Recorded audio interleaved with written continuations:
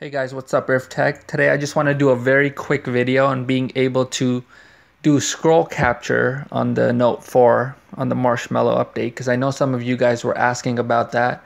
Unfortunately, on stock it does not have it, but if you install GoodLock, you actually can. So I'm about to demonstrate right here for you guys.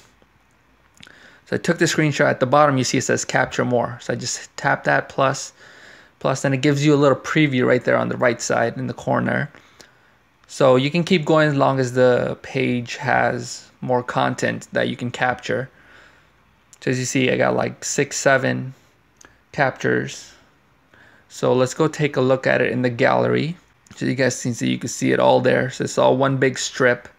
You just kind of scroll through it, and it looks clear, you know, like it's not like washed out or bad quality overall. And then I know some of you guys were not able to get GoodLock working. It has actually been brought to my attention that unless you have the swipe, which is what I use, or the none, that is the only way it works. I guess it crashes when you have the pattern, pin, password, or fingerprint. So GoodLock does not work on either of those. And if you guys are wondering what GoodLock is, if you don't know, I'm going to leave the link to the video in the description if you guys want to check it out. Anyways, thank you guys. Quick video. I'll see you guys next time. Take care. Bye-bye.